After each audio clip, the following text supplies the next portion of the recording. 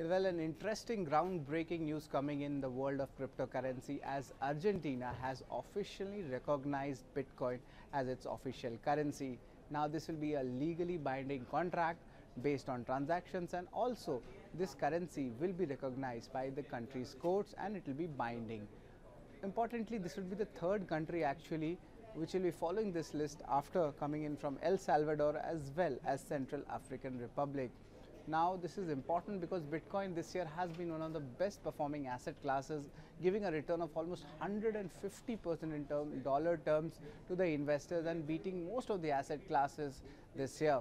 Also, a lot of ETF launches have been coming in from institutional investors, be it the BlackRock ETF.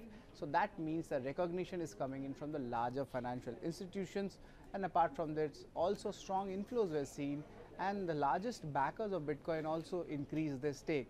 That is why the entire Bitcoin market, the crypto market, they also have been in a bullish phase over the last 2 to 3 months as well.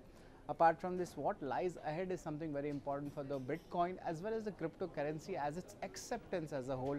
And importantly, more governments will be giving legal recognition to the digital currencies, and also there would be a wider use and acceptance of Bitcoin as a currency as well. Apart from this, also there are a lot of medium level of pilot projects coming up, and they will also be coming up higher in numbers.